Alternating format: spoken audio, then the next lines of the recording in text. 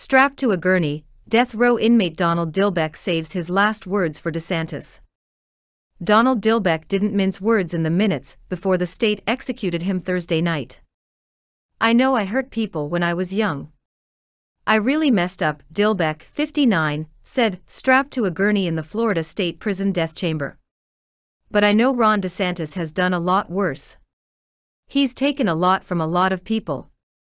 I speak for all men, women and children. He's put his foot on our necks."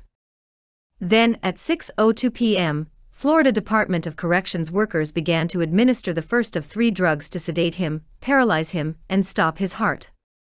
He was pronounced dead 11 minutes later, at 6:13 p.m.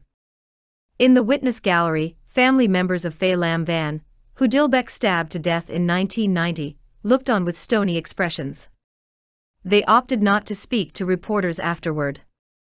DeSantis signed Dillbeck's death warrant exactly a month ago, on January 23. When asked why Dillbeck, a spokesman pointed to the details of the crime. The COVID-19 pandemic and state emergencies, like hurricanes, contributed to the years-long gap in executions, the spokesman said. However, opponents of the death penalty believe politics, and DeSantis' widely expected run for president, also played a role.